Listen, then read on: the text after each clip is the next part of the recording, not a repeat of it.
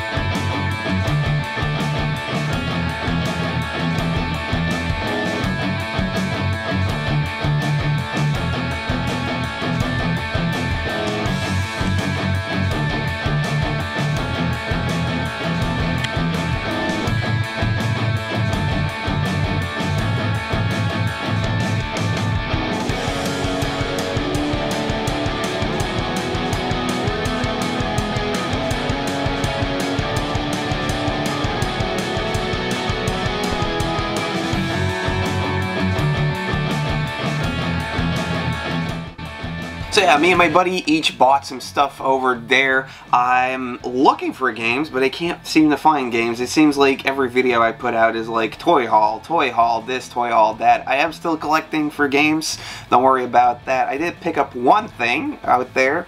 I picked up this Nintendo GameCube little wallet. Yeah. Just a little wallet thing they probably gave with some kind of promotion. Not sure which one or anything, but it looked kind of cool. Paid €3 for this, and I was glad with that, because the other stuff I was interested in gaming wise was kind of out there. I mean, you put prices on your stuff the way you want to price it. I saw an N64 controller, a green one in the box, which I didn't have, and the lady was asking $20, which is actually quite okay, but she didn't want to budge on pricing. So I'm usually then just like, well, then I don't need it if you're not even gonna work with me on price. Apart from that, there was one other really cool thing, a Game & Watch tabletop. So these are like the little tabletops you could actually play with from the 80s. This one was in the box. I think it was Mario's Cement Factory. Really cool looking, really awesome, but a €300 price tag on that thing. That's probably what it is worth. Maybe the condition could have been a bit better to really take that value. I'm trying to find this stuff, you know, cheaper. So that's why I did set up a trade for a couple of Street Sharks. I had bought a lot in the last video. Link up here and link down below in description. My buddy Kevin, he was like, yeah man, I have some stuff with me. We can trade this for some of these Street Sharks that you have doubles of that I still need. So I brought him over 4 Street Sharks he did not yet have, and I got away with a couple things from his boot. So yeah, here we have it. All this stuff I traded for 4 Street Sharks. This is a Thundercats Berserker. This one is called Hammer Hand. As you can probably tell by the really big hand he's got over here. He is missing one of these little pieces that connects over into something else. Still need to figure out how to do that, but yeah, cool adding a Thundercats figurine I didn't have. Also added one of my one of the Masters of the Universe toys. So this is Ram Man. Got some kind of function where he shoots up like that. Very cool. I am going after all of the figurines loose by Master of the Universe. Now that is going to be one of my collecting goals for 2020. I should probably do like a collecting goal video. This is Dr.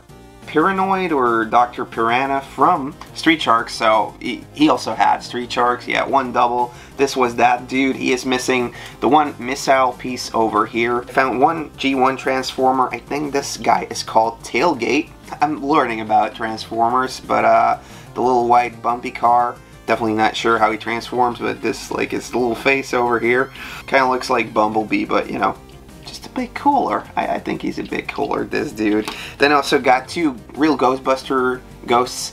This is the one that came with like the little trap car thing. I'll probably have to put an image up on that. And this one, I'm not sure what he came with, but also a Ghostbusters thing, and he looked really cool. This is one I played with like back in the day, so much with. He kind of feels more rubbery than the other ones. I'm not sure why that is, but he's cool. He's good. I saw this in a baggie in one of his boxes, and I was like, oh, I need you guys. These are some of the food changeables, or the McDonald's Transformers from, I think, the 80s. Is this from the 80s? Yeah, 1988. So this is a hamburger, and you can open him up, and he transforms just like that. So that's one. And then we have some magic fries over here. Not sure how this guy transforms. So those are some McDonald's food changeables is what they called them back in the day. So that's pretty neat. Yeah, got all this stuff, traded it for 4 of my Street Sharks, which you probably saw in the little collection of clips I popped in front of this little part right here. And let's see what else we can find over there. Okay guys, so this was basically the first pickup of the day. There is a big Turtles pre-deal I had already made, which you're gonna see at the end of the video, but yeah, this was just something I saw, and the price tag on it was 45 euros. I hardly ever see any Thundercats stuff in box or even on card, so I was like, is it complete? The guy said, yeah, it is complete. My buddy confirmed it.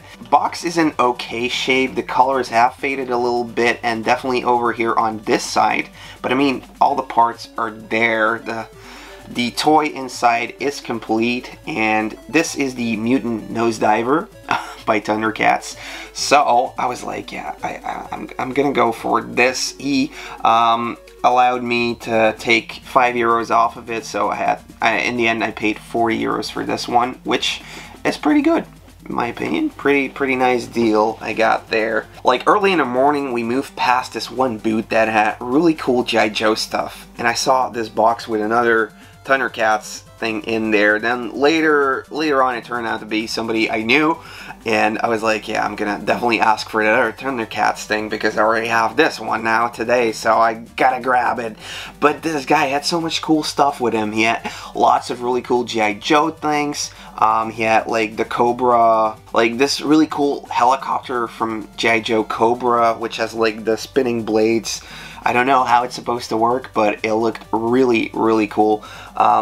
And he also had like a Thunder Punch He-Man on card. So many cool things out there, but also this Thundercats item. Now, as you can definitely tell right away, the colors on this one are better. The top thingy over here is a bit more bent, so I'm gonna have to work that out a bit. But this is the Mutant Sky Cutter. So yeah, another one really nice vehicle by Thundercats. This one still has the original inlay.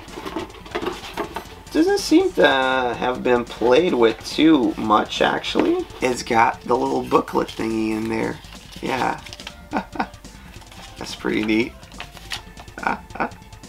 That's actually awesome. I love these little toy catalogs. It actually doesn't seem like it's been out of the box before, because I mean, even the sticker sheet hasn't been used yet. So this was definitely a good buy. So yeah, the box has a couple issues, but inside the toy is still kind of brand new. I paid a little more for this one. I paid around, what was it? I think 70? Or was it 75? 75 maybe? For this one, which is still kind of okay. My buddy Jody also gave me something. He came over with this book or magazine thing, and I'm like, I have no clue what this is. It's it's in French or something. No, it's in Dutch actually. But he was like, no, check the back. And on the back, there's freaking a commercial or like an advertisement by Nintendo for the NES set by the Turtles. Yeah, and if you open it up, there's even more like Nintendo stuff in here, which is freaking awesome. So thank you so much, Jody, for giving me this. I had to show you guys this cool thing. So, and right before we show you the last big pickup, I'm gonna tell you about this really cool toy convention my buddies are setting up. It's called Vintage Toys of the Universe. This is happening on the 6th of June. It's a Saturday. The entrance is €1, and if you want a table that's like 2 meters long to set up your stuff, your vintage toys, you can actually set up over there for just €15. Come and say hi. If you're in the neighborhood, there's going to be tons of vintage toys and probably some retro games, so check it out, you know, pop some stuff up here. And one of the guys that's definitely going to be at most of these conventions that you're going to see me heading out to this year in 2020 is Laszlo, because he's almost at every one of these and he always hooks me up with great stuff. Like this pre-made deal we had, he was heading out to a deal and he showed some pictures to me. I was like, this looks cool. And he's like, yeah, but do you want something? Because I'm buying a lot. Do you need anything out of this? And I was like, oh, sure, man. I'll take some of these toys from you.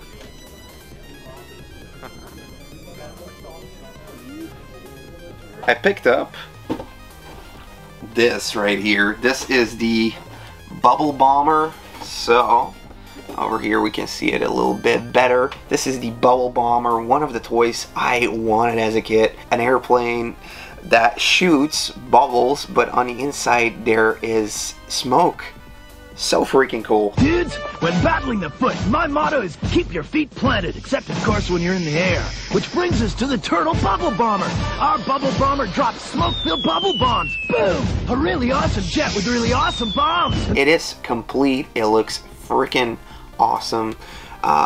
You got, you know, turtle bell up there. So yeah, basically you would put fluids somewhere on the inside over here, and that would be able to generate some kind of clouds or bubbles with clouded smoke inside, which look really cool. I think something leaked inside of the box, and that's why some of the stuff I just really need to clean this toy, and it should actually be fine. So that is the Bubble Bomber by Teenage Mutant Ninja Turtles, and I already don't have enough room to show you the next pieces. One of the things that has been on my list for the longest time has got to be Mikey's Cowabunga Sand Buggy. That has got to be this one. Again, the European Tortue box, but on the other side you can see Teenage Mutant Hero Turtles. Love the box art on this one. This is one I had as a kid, like I said before, and it's gonna come in handy because I still actually have my old toy. It's not complete anymore. This one is just missing one of these little headlights over here. Really cool toy, really cool buggy. I don't think this was ever featured in a cartoon, but I played with this so much back in the day, and now with my old toy I can actually complete this one and have a complete box copy. There is one issue with the box right here. You can see it. Probably a sticker or something got ripped off from that, but it's still cool. It's still cool. And then after a while he was like, you know, focusing, reorganizing his goals for 2020, and he said, like, I'm gonna get rid of all my boxed turtle stuff, or at least most. And he knew I was interested in one of the other things he picked up over there. So in the end, he also ended up giving me this one right here. This is the Samurai Scooter. Really cool. This is one I also had as a kid. This one is complete. It's got all the little bells and whistles and guns and little trinkets like that. What is cool about this thing is that it kind of ties in with the movie Turtles, because, well, it definitely is movie Mikey up here. There's one big sticker over here which I need to peel off. But yeah, still nice box. Nice condition box. Then when we actually wanted to meet up over at this toy convention, he called me up and it was like, yeah, I'm over at this booth. They got like this claw by Turtles. It's €5. Do you want it? Like, I'm not sure what you're telling me, but yeah, bring it along.